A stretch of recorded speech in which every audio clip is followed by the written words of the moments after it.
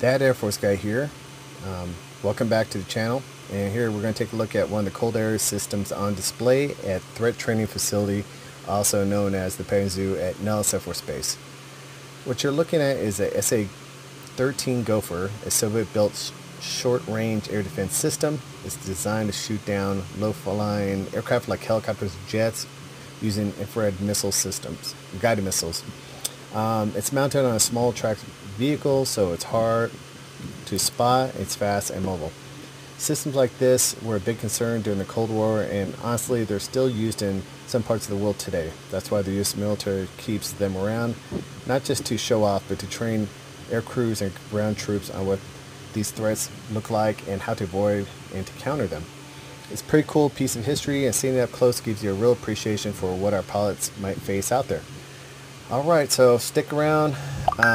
I'm going to do some more walk-arounds and gear breakdown from the Nellis Petting Zoo. Hope you like this video and subscribe.